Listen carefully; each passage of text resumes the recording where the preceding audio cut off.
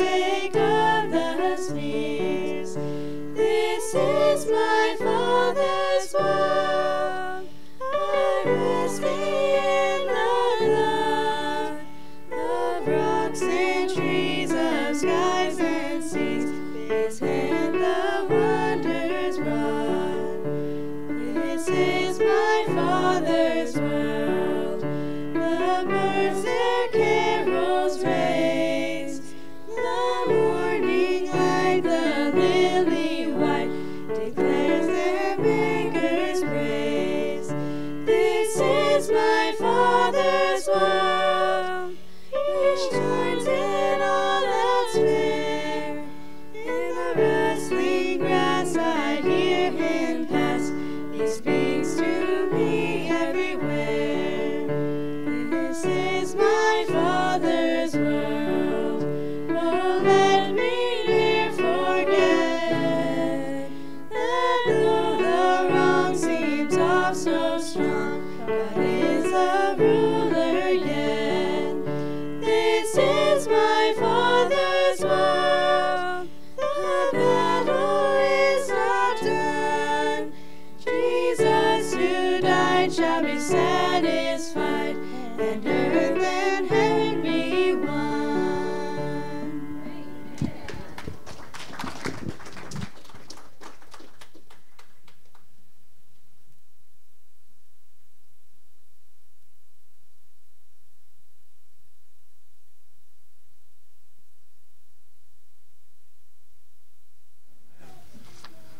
Nice to see the young people getting in there and serving the Lord, using their talents. Amen.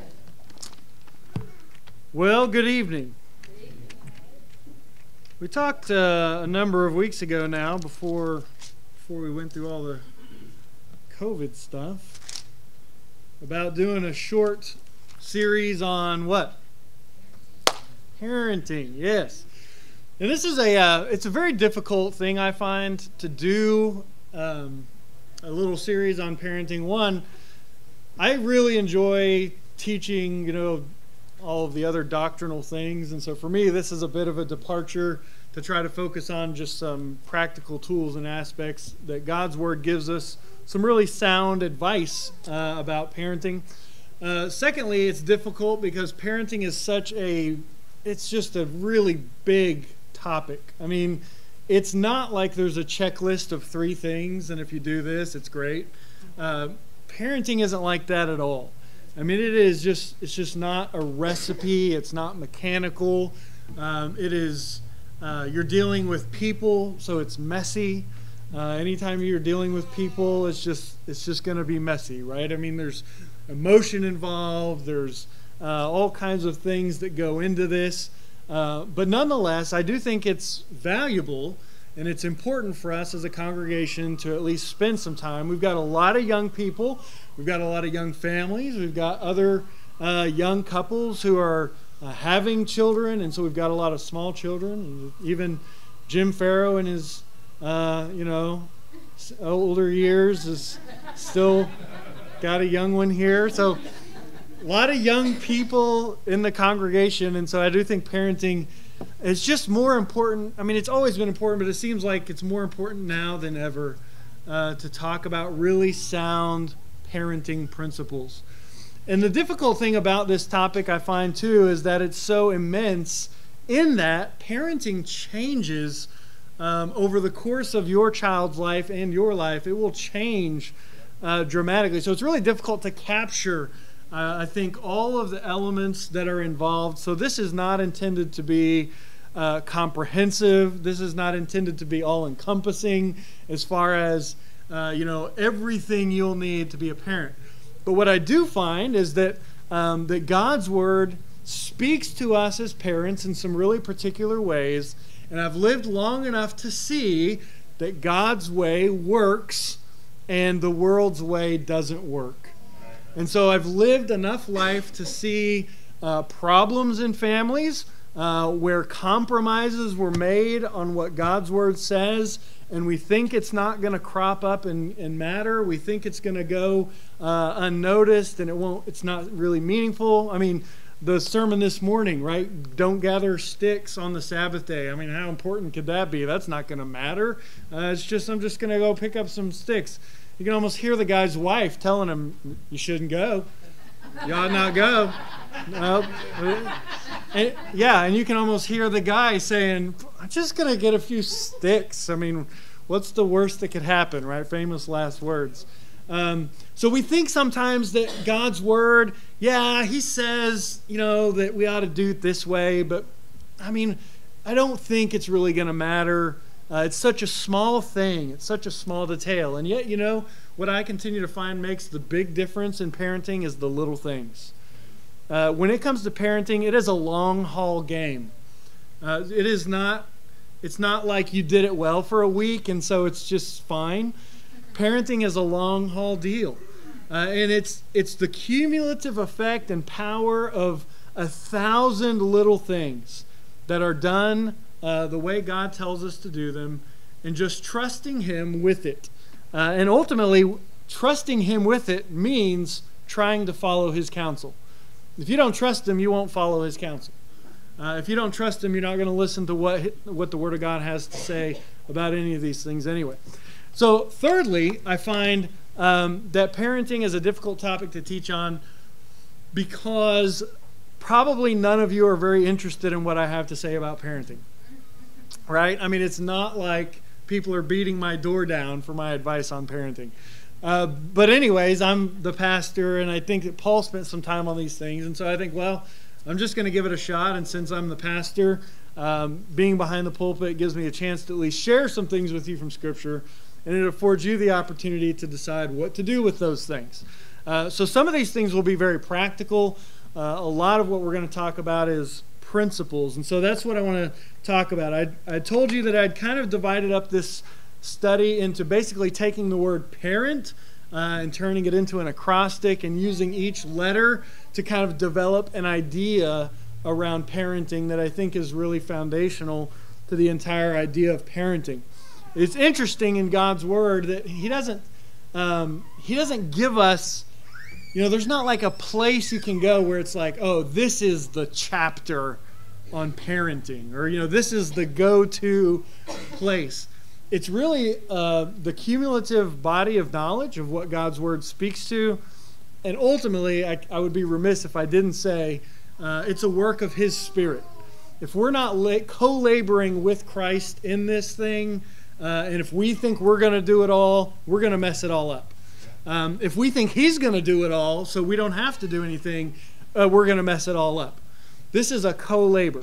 That, as we said, the Bible says, warn them that are unruly. That was kind of our foundational verse for this topic of parenting, because the whole idea of being unruly is not showing up for work. That God has, in fact, given us an assignment. He's given us work. And just as Christ said at the judgment, He's going to say, you've been faithful over a few things. I'm going to make you ruler over 10 cities. We have these jobs that He's given us to do. Parenting is a big one. And so the question is, when it comes to parenting, when we think about this, how do we really show up for work? Because there is a job to do. It's a job that is given to us by God Himself, and we're called and expected as parents to show up for work, to do the job that's necessary to be done. And so this is an act of service to God and to Christ. That's what we left off with last time. And of course, I've got the little service bell there, right? You see what I did there? Because the question is, are you going to answer the bell? Are you going to answer the bell? There's more to having kids than taking cute pictures and putting them on Facebook, right? There's a lot more involved to this, and there's a lot on the line. And the reason I want to teach through some of this is I love your children. I know some of you think I hate your children because I may be prone to correct them or to try to give them some instruction and guidance along the way about what the expectations are when we're gathered here. Now, I'll just let you know, in your own homes, that's your deal, right? You're the parents. You're responsible for how you run your homes. I'm responsible for teaching the Word of God. You're responsible for how you apply the Word of God in your life. And it's the same in your home. However, when we're gathered together and in the assembly, as the pastor, I have oversight and responsibility to Christ. So I do feel a certain amount of responsibility for the assembly when we're all gathered together to see to it that things kind of happen in an orderly fashion. From time to time, that may mean speaking with one of your children. I don't feel like that's out of turn and in the assembly, because from time to time I might even speak to you about something. Who knows? We got to kind of keep this thing going in the direction that Christ would have it to go. So I hope that you'll receive this in the spirit that it's given and that it'll be useful to you. If you already have it all figured out and it's all going great, then just enjoy. Just sit back, enjoy the slideshow. Do whatever. But if you're like me and you're always looking to learn and to grow, I think there's a lot to be learned. About the time any parent thinks they've got it all figured out, something happens like the next day to really shake your world and make you realize, okay, I don't maybe have all this as together as I thought. So I want to talk about the P. What is, as if God were to give you this job of parenting, for a lot of you he has, and we say this is an act of service, then what are some services that you are expected to provide to your children?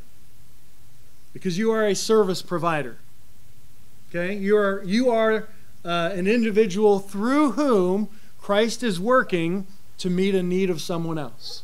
So as he's creating men and women and bringing them into this world through the natural birth, he gives these young people to parents, and those parents are tasked as his servants. Okay? The servants of Christ, to take these young people and to parent them. And so if we're going to provide these services, I think first and foremost what I'd like to spend a few minutes tonight talking about, as you turn to Deuteronomy chapter number 4, I'd like to talk about that we are expected to provide our children a principled foundation. Okay, we're going to talk a little bit about what that means. And the reason I say principled is not insignificant. Your children will face different challenges than you faced. Your children will have different problems than you had. Your children are going to live and grow up in a world that is different than the one you knew. Your children are going to be confronted with worldviews and ideas that you never had to contend with, because the world is always changing. And so it's important that we don't rear our children with just the idea of behavior, but how do we really lay the groundwork that gives them principled foundation? So the idea is to focus on principles more than rule keeping. Now, rule keeping has a place and a part to play in the rearing of a child. Anybody who knows me and anything I have to say about parenting knows that. But the goal is not to impart behavioral rule keeping to a child. The goal is to give them principles, a real foundation that they can stand on. A principle is a fundamental truth that serves as the foundation for a system of belief or behavior or for a chain of reasoning. Okay, that's the definition of principle. So that's exactly what we're talking about. In Deuteronomy chapter number 4, and we could look at a lot of different places in Scripture and see this, but I want to look particularly at this passage of Scripture and look at a couple of things here. Deuteronomy chapter number 4, a charge being given to God's people here, and we're going to begin our reading. Bless you. We'll begin our reading in verse number 1, and we're going to go ahead and read through and then just grab a couple of thoughts from verses number 9 and 10. Now therefore hearken, O Israel, unto the statutes and unto the judgments which I teach you, for to do them, that ye may live, and go in, and possess the land which the Lord God of your fathers giveth you. Ye shall not add unto the word which I command you, neither shall ye diminish aught from it, that ye may keep the commandments of the Lord your God which I command you. Your eyes have even seen what the Lord did because of Baal Peor, for all the men that followed Baal Peor, the Lord thy God hath destroyed them from among you. But ye that did cleave unto the Lord your God are alive, every one of you this day. Behold, I have taught you statutes and judgments, even as the Lord my God commanded me, that ye should do so in the land whither ye go to possess it. Keep therefore and do them, for this is your wisdom and your understanding in the sight of the nations, which shall hear of these statutes and say, surely this great nation is a wise and understanding people. For what nation is there so great, who God hath so nigh unto them, as the Lord our God is in all things that we call upon him for? And what nation is there so great that hath statutes and judgments so righteous as all this law which I set before you this day? Only take heed to thyself and keep thy soul diligently, lest thou forget the things which thine eyes have seen, and lest they depart from thy heart all the days of thy life. But teach them thy sons and thy sons' sons, especially the day that thou stoodest before the Lord thy God in Horeb, when the Lord said unto me, gather me the people together, and I will make them hear my words, that they may learn to fear me all the days that they shall live upon the earth, and that they may what? Teach their children. Over and over again in this passage, we have a couple of ideas. One is that God had taught his people.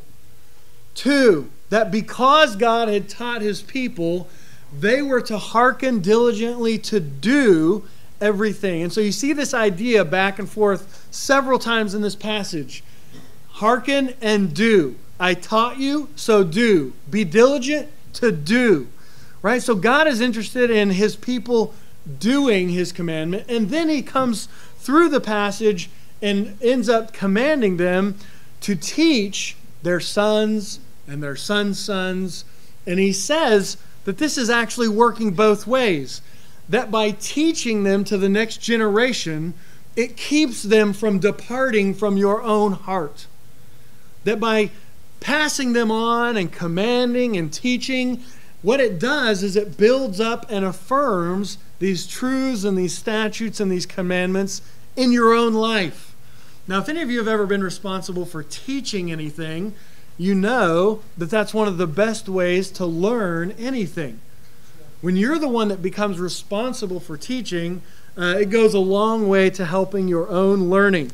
But what we see in this passage in verse number 10, it says that they may teach their children, is that God expects the transfer of knowledge and information to take place from generation to generation. What's one of the two things that we said children are not born into the world with? They are not born into the world with information. Children do not come into this world with information. As far as information goes, they're really a blank slate. And so when a child comes into the world, that child is immediately gathering information. And all day, every day, that child is gathering information. That child wants to know about this world, wants to know about parents, wants to know about relationship, wants to know about having needs met, wants to know and understand about interaction and play and fun and learning and all of the things that take place in life. And a child from the ages of 1 to 5, right in that area, that whole time of life, they are just eating it up. And while most parents are just passively engaged in the process, that child is committing everything to memory. I mean, they are soaking up every interaction. They're learning about all these dynamics that we've come to take for granted, and so we just kind of passively are involved. But this child is learning from that everything about how they will view this life. So I said about this principled foundation, this is my statement to you for this first point, that a child's view of life, okay, because who's responsible for helping them develop that view? Their parents are. a child's view of life is not developed based on what their parents said. That is not how your child will develop their view of life. A child will develop their view of life in response to what they experience with their parents. That is how your child will develop their view of life. It is not, they will not necessarily mirror their parents' values, their parents' beliefs, and they will not necessarily even appreciate and mirror the experiences they have. What they will do is that they will develop their view of life and the world and themselves in response to what they experience with their parents. So this is not scripture. This is just where your pastor's at. This is just from me. This is what I've seen. This is what I've learned. This is what I've understood from 18 years of parenting and from 41 years almost now of just living life and observing. And from a young age, I wanted to observe. I was never that good at anything necessarily on my own. I didn't have natural ability and talent, but I wanted to work hard at whatever I did. And parenting was always really important to me, even before I had children. I knew what I wanted my family to look like. I knew what I wanted my children to be. I knew what was in my mind, a vision for a God-fearing family that would honor and serve the Lord Jesus Christ. It was already in my heart and in my mind before I ever had children. And so that passion for what I believe is a God-honoring approach to living life and raising children and having a family was already a motivation before we even had our first child. But this is an idea that's stuck with me, and I've continued to see it play out time and time again. That your children, and you see this from the earliest days of a child's life, that they are developing their own view of things based on how their parents interact with them and based on the experiences they have with their parents. So when we think about giving our children principles, this is at the foundation, at the core of everything you do as a parent. Your children will know, because they study you, whether or not you are a principled individual. Because if they can argue with you at the age of 2 and win, then they know your decision was not a principled one. It was a convenient one, or it was an expedient one, but it was not a principled decision.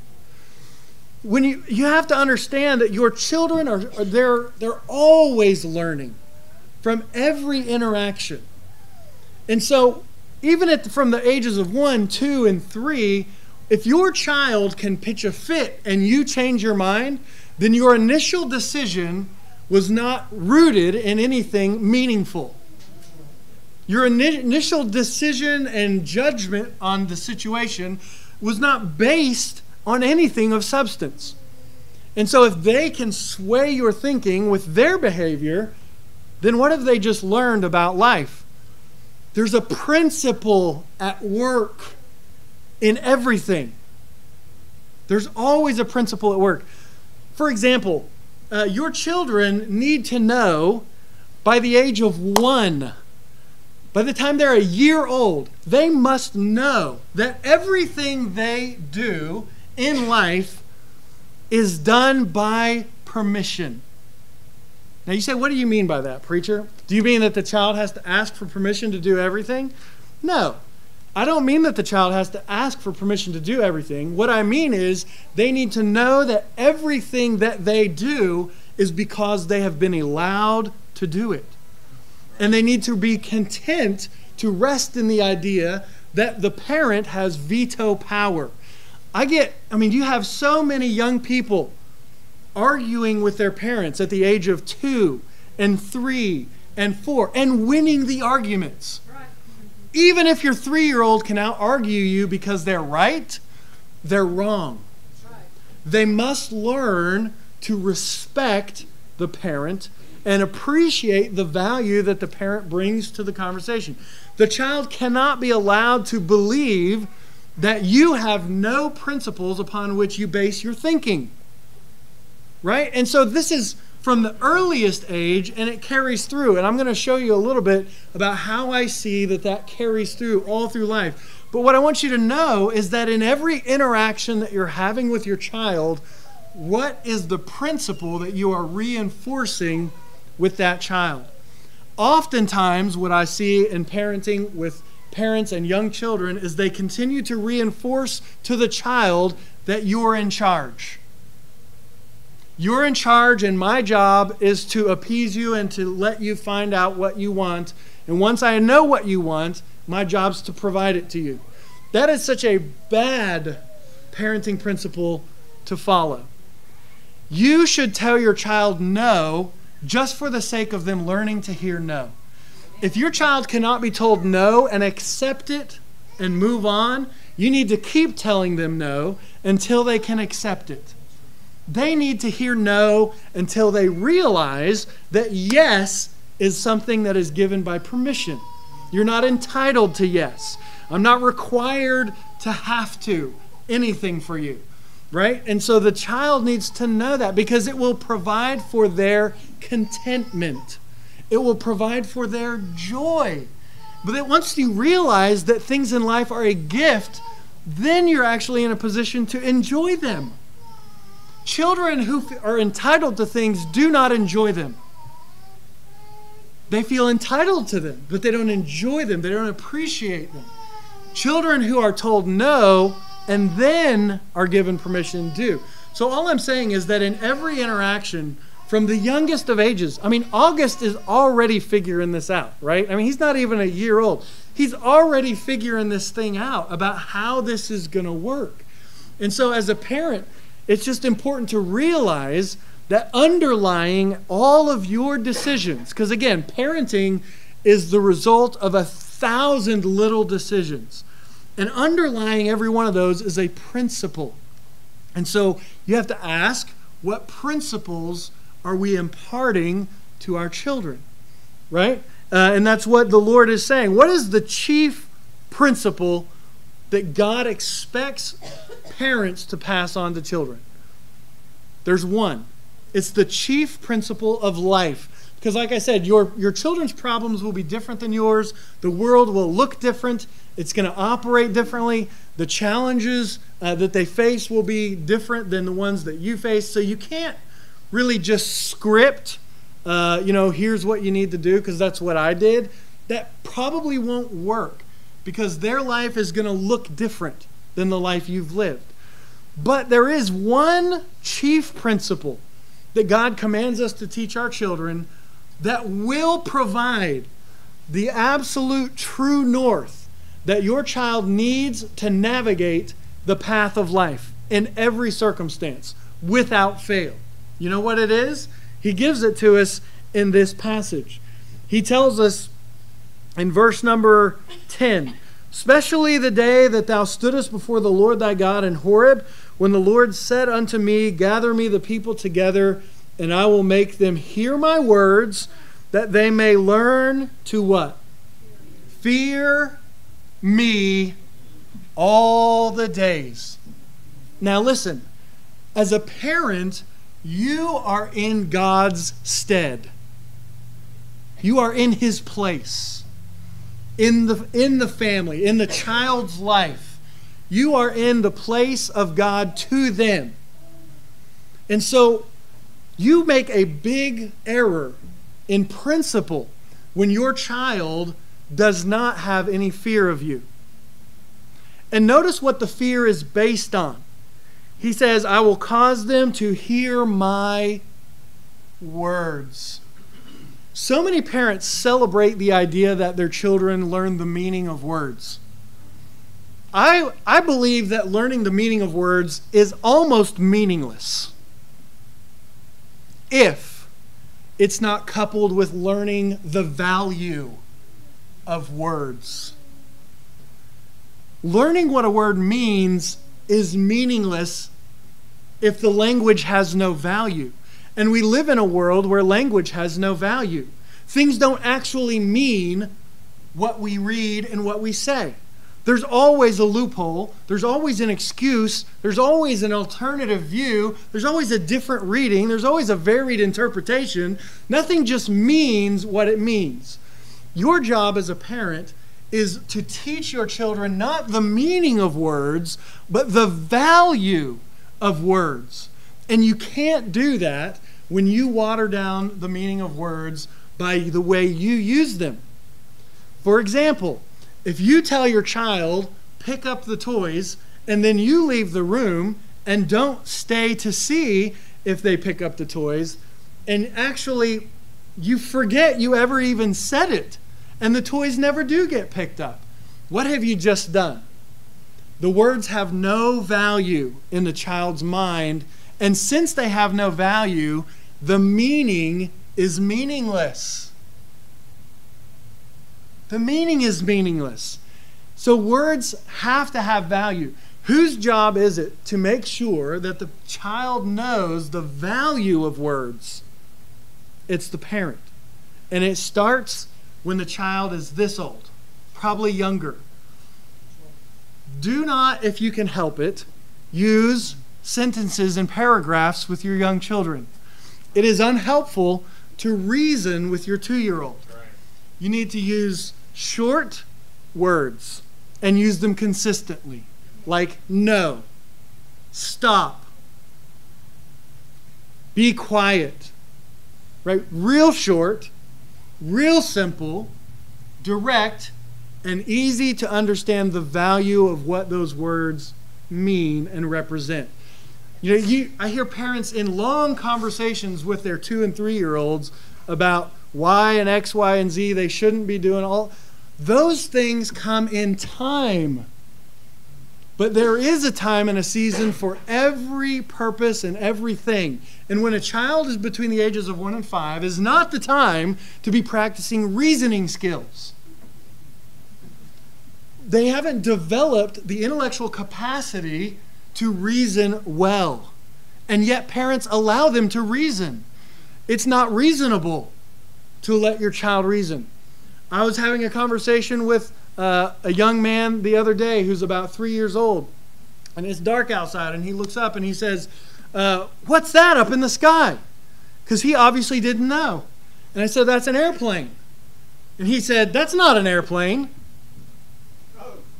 You didn't know what it was. So how can you tell me that you know what it's not? I said, yes, it is an airplane, and don't argue with adults. He says, well, I can't hear it. I said, well, see those lights? That's what airplanes look like in the night. You know what his answer is? Airplanes don't have lights on them. And I said, actually, every airplane has lights on it as required by law. They all have lights on them. So what's the problem? How does a kid make it to that age of 3 years old and still have such a high opinion of his own ideas? There's principles at work. When you're allowed as a young child to argue and to reason, it stands to reason that your point of view holds as much weight as anyone else's, and that is a false idea. You cannot allow the young child to believe that their opinion holds as much value as anyone else's, because it's not true. They need to learn how to be taught. And children do not come forth from the womb knowing how to learn. They must be taught to be learners. And your child, even in the secular things of life, will go so far in life if they learn to be a learner. But you know that bratty little know-it-all that never really goes anywhere because he's too smart to learn. He already knows everything. Children must be taught to learn, and you are responsible for teaching them that they are to be learners. God put you on this earth to learn, and that starts at a very young age. August needs to know he's a learner. He's not a contributor. at this point. He won't be a contributor at 2 or 3 as far as the intellectual things. Now, he is a contributor in the sense that God uses him to form in Gabby and in Nathan better character, better, more Christ-likeness, a more servant-related attitude and heart and mind, because they have someone in their life that they love immensely. And love always promotes those kind of things in a person's life. So I'm not saying he's useless. I'm saying he's not a contributor in the sense that we don't really need his opinion to get by. That we're doing okay without him offering us a lot of opinions about life at this point. When a child is young, and I'm focusing mostly on the youth because we have a lot of youth, a child is learning a couple of things, and I want you to really take note of these. Really take note of this. It's immensely important, and as a parent, you need to keep these things in focus really their entire life, but particularly, I think in the early years of their life, this is immensely important, and then in their teen years. Probably those 2 patches of ground is where this really comes into play. They're learning these 2 things. Personal identity, okay? Personal identity. Remember, August doesn't have a personal identity. He's going to develop one. And his parents are going to be the single biggest contributor to what he chooses as a personal identity. They will be. I mean, as much as grown children hate the idea that their parents had that much influence on their identity, it's a fact. I mean, you're just created that way by God, and so much of what your parents do goes into the identity that you choose to take to yourself. So your child is learning about personal identity, and then in context, what is personal identity? In context, it's community participation. So your child is learning personal identity and community participation. How does this community work? Right? How does this thing work as a group? And so the child has a lot of questions about this. They want to know, what are the beliefs of the community, particularly the family community. The reason I focus on this is because even older kids, like we've got some older teens who will be starting families. We've got some older teens that just started a family. And how does this work is that you are learning all of your life how to participate in a community so that when you grow up, you can lead a community. Until you learn how to function as a member of a community in a healthy way, you cannot effectively lead a community. And so as a mom and as a dad, your job is to lead a small community. And you can't really do that if you've not learned how to be a healthy, functioning member of a community. And so many children get to those years in life and they've not really grasped the idea that I know how to function now as a healthy member of a community, and now I know what it takes to go and to lead one on my own. And so that's an essentially important thing. But the child, they're always asking these questions. What are the beliefs? How is truth defined? How do we understand truth? How do we apply truth? And this is really at the foundation of what the child's experience with mom and dad speaks to, is what is true, how do I know it, and how do I use it in my life? Many parents, if not obviously the vast majority of parents, instill in their children a principle that you are the measure of truth. Because even in believing homes, when this conflicts with mom and dad's opinion, what wins the day? Mom and dad's opinion. If this can go ignored when it's inconvenient, the child is not ignorant of that fact. You know what the child then learns? That this can go ignored when it's inconvenient. That's the principle. That's the instruction that's been imparted. That's what the child has experienced with their parents. That when this is not convenient, when it conflicts with my interests or my desires or my priorities, whatever words you want to use, that it can be set aside and it's okay. It's okay to set this aside and just choose something else, because there are other choices after all that can be made. People make other choices.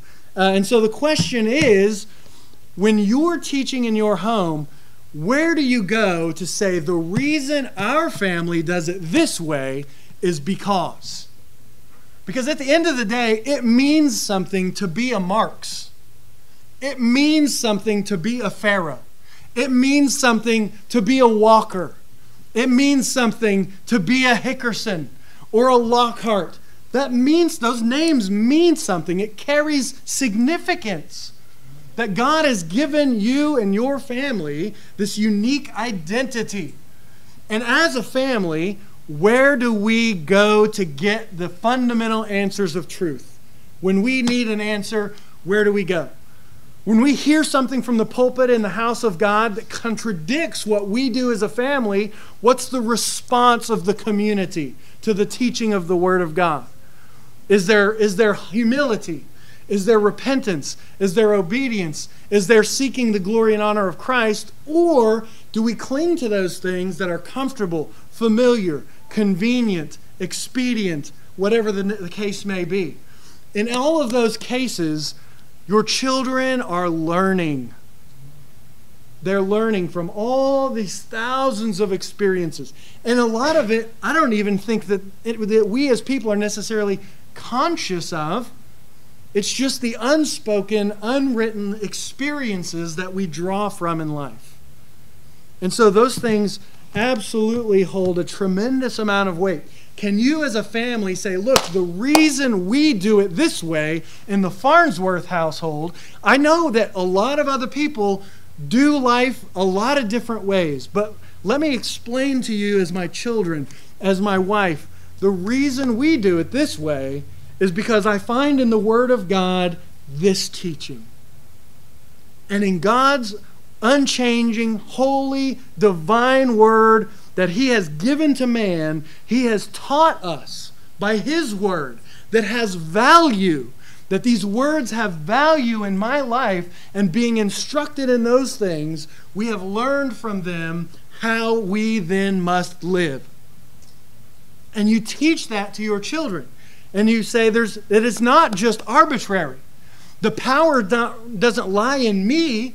The power and the truth lies in God's Word. But ultimately, the child will learn to discern what's the standard and measure of truth. Is it the individual, or is it the revealed mind of God? And the child will learn that in the home. And if the standard of truth is the individual, then clearly there's a lot at stake for a child that grows up and is led to believe that the truth and the measure of truth is the individual themselves. Or is that individual created under God, as we know even from our secular constitution, right? That we are under authority. We're not an authority unto ourselves. So as they ask these questions, what are the beliefs of the community? What are the values of the community? In your little family community, what are the values? I mean, it reminds me of the old Wheel of Fortune, people, places, or things, you know? Every family values something. Their family culture will either value people, it will value experiences, right? Vacations and doing and going, or it will value things, materialism. The interesting thing about values is you cannot value all those things. If you value people, then some of the other things will have to give way. If you value things, then you really can't value people. So what is the culture in your community? What are the values? Not the beliefs, right? We've moved on from beliefs. What do you value? What are the things that have value in your community, in your life, in your world? Do you value the people that God has put in it? Or do you value, in other words, if you can demonstrate this in a lot of ways. What ruins your day? You might be still with the group of people that you were planning on being with, but the experience didn't turn out like maybe you had in your mind, and so you're angry with everybody. You know why? Because you don't value the people. You wanted the experience to be a certain way because that's what you value. So when you value the experience, you'll abuse the people. Even though the whole point of having an experience is to have it with someone. I mean, if you go do something by yourself and there's no one to share it with or tell it about, that's not much fun, is it? But yet you find people becoming very angry when the experience doesn't work out, even though they're with the people they say they love and value. Or what about things? What if the person you love breaks the thing you had? You get angry at the person because you loved the thing more than the person. Right? You see this in children a lot. Children turn on their parents like that when they didn't get the thing, because children, by nature, love things more than people. That's human nature.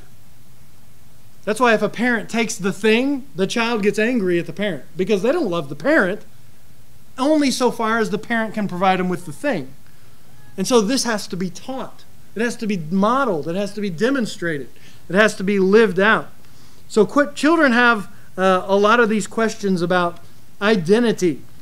Right? So beyond beliefs and values, they have questions about identity. What does it mean to have a mind?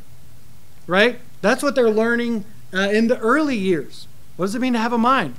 As they get older, what does it mean to be a mind among many minds? You know, your child will grow up in your community only to find what? That when they get older, that they will realize there's other people that don't see the world the way mom and dad said. I mean, I've got a friend, Billy Jack, and he says that, you know, all of this other stuff, mom and dad were always against that. But now I'm what? Well, I'm entertaining alternate views. Because now I'm a mind among many minds. I'm not just in the home being taught how to use my mind. Now I'm being subjected, and your children will be. They will be subjected to other ways of thinking, other ways of viewing life, other ways of measuring truth. So the question is, as a parent, how are you preparing your child to deal with that onslaught? Because it's coming. It's coming. They will be inundated with worldviews that are completely upside down and contrary to everything you've always taught and stood for. So what will they do? Well, that's the big question. We don't know what they will do, right? But we labor as a parent to equip them for the battle. Amen. Because it's looming and there's a lot on the line. I mean, when you're the age of 16, 17, you are on the verge of something big. Because what used to be your parents' value system and way of thinking, now you kind of have that, but it's being challenged. Not everything that you're hearing in church, other people in other churches are hearing different things. Other people in other groups are being taught differently. Other people in other homes had different rules, had different expectations and experiences. So now your thoughts, now I'm speaking to the children, now your ideas are being challenged. What will you fall back on? What will you do? Well, I think a lot of it falls onto the idea of, have they been instructed, and do they realize and do they know that they are not the standard of truth, but there is one that they can go to and find, what do I need to know? And ultimately, like I said, the primary fundamental principle is the fear of the Lord. Children want to know, where did you get the information you have? Again, they don't come into the world with information. And our job is to give them a principled foundation. Where did you get what you have? And how can I know what you have is good? And that's why I say, when we become arbitrary in our exercise of our obedience to Christ, it will harm us and our children. And that's why over and over again the Lord tells them in this passage, do the things I've taught you and then teach them. Do them and then teach them. Right? And it has to be so in our life because it's, again, so much on the line. Where did you get your information? Is it something that you came up with? Because if you did, then I'll come up with my own. If you just get to decide what kind of a husband to be, if you just get to decide what kind of a father to be, if you just get to decide what kind of a mother to be, if you just get to decide whether or not you want to to work and provide, or whether or not you have to be a keeper at home, or whether or not you just get to decide how to do any of these things, if that's all self-derived, then good for me. I'll figure out my own path. I'll discover my own truth. I'll find my own way and live my own life. And there's a lot of that going on. The only thing is, nobody's finding their way. They all think they're going to go out to find their way, but they're not finding it. They're lost. And they only get more and more lost in the Rubicon of finding my way. This is the way. Jesus Christ said it, I am the way. You want to find the way, find Jesus Christ. He's the way. So children want to know about how to be a mind among other minds, how to deal with alternative worldviews that will challenge them. Not every family does things the way we do them, so why do we do them the way we do? What is the basis for all of these things? Can we model for our children a trust in the unchanging Word of God? Do they see and know that the reason we do it this way is because the Word of God instructs us to do it that way? And we believe and trust in the Lord Jesus Christ that as we follow His teaching, that will be the most blessed and joyous path we can walk in life, regardless of the allure of all these other views and opinions. Practical points. I'll finish with this. What does a principled foundation look like as you progress through the parenting process? Well, I believe in the ages 1 to 5, it looks like consistency. Consistency. I told you no, and no has value. No means no. Right? When I pick you up to hold you, that's my prerogative as a parent. I will hold you, and you will be content. If you are not content to be held, I will continue to hold you until you learn that my will is over your will. I mean, children just have to know these things. Right? The child, when they learn that their will dictates what will happen in the future, they have learned a bad lesson, because that's not the way the world actually works. And you're setting them up for not only failure in this life, but certainly as it relates to their relationship with God, they can't have one. You can't even understand the concept of God when you think your will prevails. To be God means your will wins.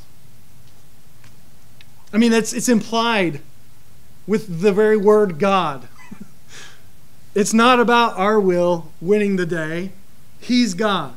And your child has to learn that from a young age. Otherwise, you're setting them up. So this has to do with one-on-one application, one-on-one interaction with the child, being consistent. I told you no, it's no, you get a swat, go on your way, right? I mean, I'm not sitting you down for an hour and a half and lecturing you. You're 3. You get a little swat on the behind, send them on their way. But they've learned something, that the word has value and it's consistently applied, and I'm the authority and you need to listen to what I have to say. Right? I mean, there's a lot of principles at work that relate to an individual and God that ought to relate to a parent and a child. After all, we call him Father and he calls us what? Children. I mean, so it's clear that there's intended to be some learning and some application there. This idea of consistency ought to focus on behavior. In the ages of 1 to 5, what are you focusing on? Behavior. You are not developing their ability to reason. You are not developing their ability to think. You are developing their ability to do what they're told. If your child cannot, by the age of 3 or 4 or 5, do what they're told, you've missed it. You've missed it. You're going to have a hard time parenting successfully past the age of 5 if you cannot have a child by the earliest years know how to do what they're told.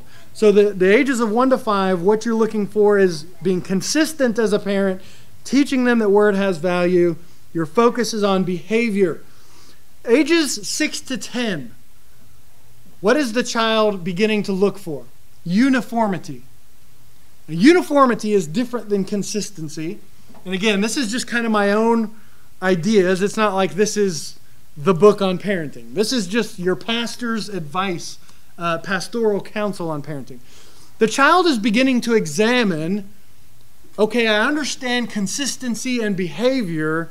Now I'm looking for uniformity. Are these things evenly applied to everyone else like they are to me? Now, this may not apply if you have an only child, but in a home with multiple children, your child is beginning to examine, is this equitable? Are mom and dad consistent not just with me, but are they consistent with the whole family? I mean, is this they're just picking on me? Right? I mean, are they just picking on me because, I broke mom's vintage vase and now she's angry? So what are the child is still kind of poking and prodding to examine, is this principled or is this arbitrary? That's what they want to know. And when they see that it's uniform across the entire family unit, they realize this is principle. It's the same for me as it is for my siblings. And guess what? Mom and dad even apply the same rules to themselves that they apply to us. When they mess up, they ask for forgiveness. I mean, it's the same. They see uniformity. And child between the ages of 6 to 10, I think they're looking for that, to examine uniformity. And what does this have to do with? Is there a respecter of persons aspect to this community or not? And ultimately what you're focusing on is less about just behavior, but you're beginning to develop the idea of choices. Okay, by the time a child is 6, 7, 8, it's not just behavior and I said don't do this, whatever, but you're beginning to develop the concept in their mind of a choice that I made and the resulting ramifications. Right? It's a similar concept to behavior, but you're expanding their thinking now to think about how did I get here in a more deliberate way. Right? So I think focusing on a child's ability to think about choices and how different choices lead me down a different path. By the time a child's 10 years old, they should have a pretty good grasp on that, which sets you up for 11 to 15. What I think children need in ages 11 through 15 is authenticity. Your child is beginning to become more analytical. They're beginning to understand more of the complexities of relationship. They're developing more emotional depth in their own character and in their own nature. They're beginning to think about things more deeply than just accepting and receiving things at face value like they probably did in their earlier years. So in these years, the child is going through a lot of these things. And I think in parenting, they're looking for authenticity. Is this for real? Is this for real? Right? Because they're ultimately going into a season of life where they're going to really firm up their own convictions and beliefs. And they're looking at mom and dad saying, is this for real? I want to know if this is the real deal. What are we doing here? Is it really about the people? Are we really doing the things that we've said my whole life that we're doing? Or is this some kind of a shell game mom and dad play to get me to go along? Because that happens all the time. And when a child begins to realize that values and morals are leverage for mom and dad, that's a problem. Because they figure that out. They figure it out. And they say, mom and dad are just using this stuff against me. But it's not real. There's too much hypocrisy. There's not enough conviction. I don't even know if they believe it. So when they begin to feel like that all of this stuff is just leverage that mom and dad use to get the family going the way they want, or to keep, some parents, mom and dad, it's all about the show, right? Don't you dare embarrass the family. You embarrass the family, you're going down. I mean, faster than Charlie Brown, right? I mean, it's just, I don't even think that's a saying, but it rhymed, right? It's just, You don't embarrass the family. You're gonna walk. You're gonna toe the line. You're gonna do it because we said so, and that's the way. Right. So when they begin to feel like this is just leverage for mom and dad, things will come apart real fast. So I think from the ages of 11 to 15, authenticity. What are you trying to develop in the child? It's behavior from 1 to 5, choices from 6 to 10, from 11 to 15. You're developing their reasoning. How are they thinking through things? And there's a reason for that. Right? They've got to learn how to reason through, because what they come up against at 16 to 20, when they're on the verge of really big stuff, because they're about to leave the nest, as it were, and go out into life and figure this thing out. You know what the children, I think, are looking for at 16 to 20? We've just kind of broke into this season of life, so I'm maybe speaking a little prematurely here, but they're looking for usefulness, I believe. Are the things you've taught me useful? Can I use them? Are they helpful to me in my life to help me navigate, to help me discover, to help me avoid pain and unnecessary difficulty and hardship and heartache?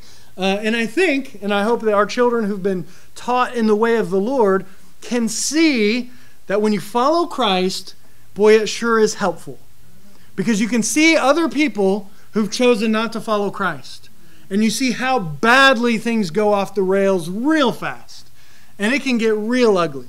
And people go through a lot of pain and a lot of heartache and a lot of hardship when you don't follow the word of the Lord, when you don't listen to the Lord Jesus Christ, when you're not listening to the one who made you and said, you ought to do it this way. I mean, it's so when your kids can begin to see that, then they're looking for usefulness.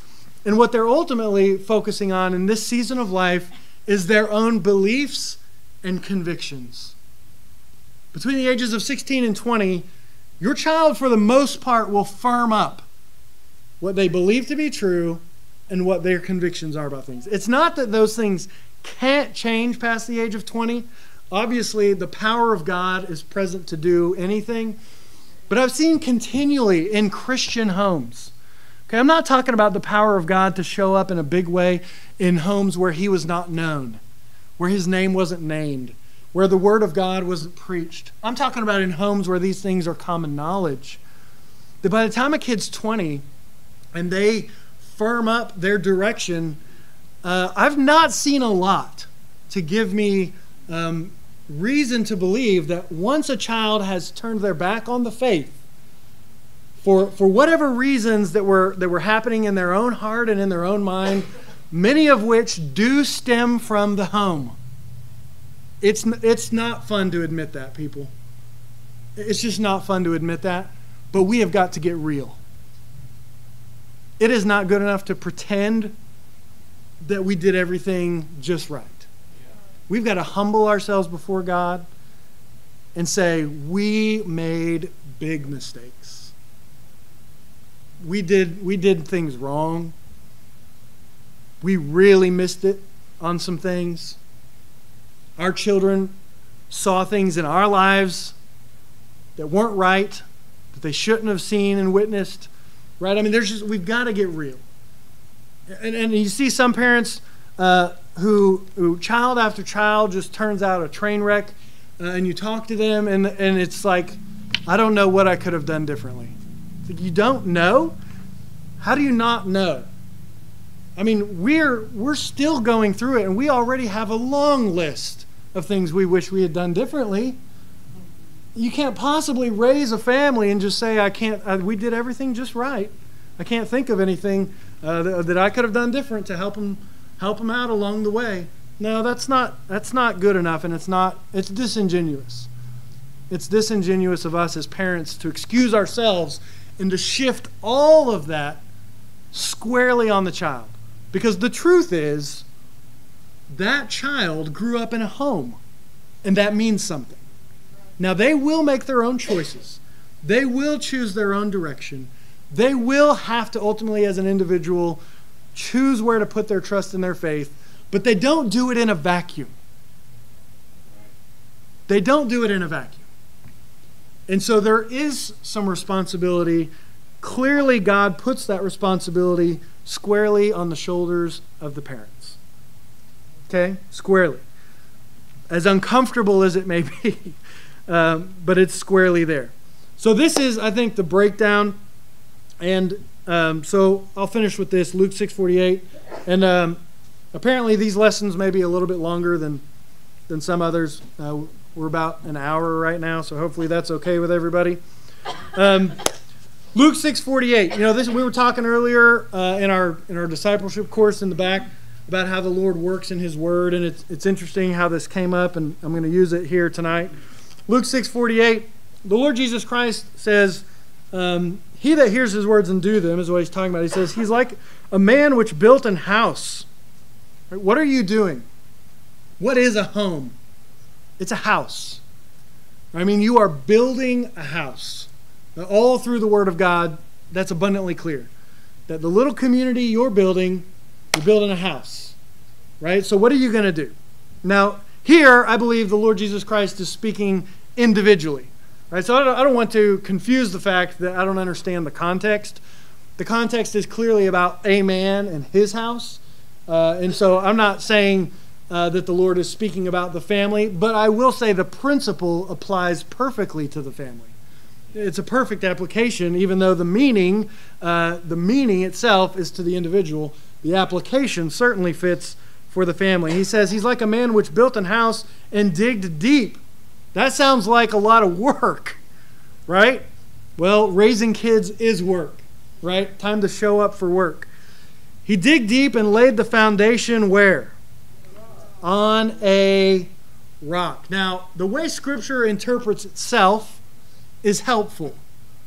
Because what does the rock signify? Well, if you go back to Deuteronomy 32, verses 3 and 4, the Song of Moses, he says, "Because I will publish the name of the Lord. Ascribe ye greatness unto our God. He is the rock." He is the rock. You want to build a house that will stand. You want to give a principled foundation so that your child knows where to plant his feet. There's not any other foundation. There's not another. Only on the Lord Jesus Christ. Apostle Paul says that's the only foundation available to us. So it's absolutely essential in our homes that our children see that our authority is given. It's not self-derived. How are your children going to know that your authority is given and not self-derived? Because they need to see you submitting yourself. Submitting yourself to the person under whose authority you are. And when they see that, with consistency, they will know Mom and Dad are operating on someone else's behalf. They're not just whimsically and arbitrarily inventing things along the way that are convenient for Mom and Dad. But it's rooted and grounded on the rock. It's built on something substantial, something eternal, something meaningful, something bigger. When you start thinking about how is our family going to dress, how are we going to clothe our bodies? What does it mean to be a Farnsworth? And why do we dress so weird? Why does the husband, I don't see him out in his yard mowing in shorts? Why do the girls always have dresses on? What does it mean to be a Farnsworth, and why?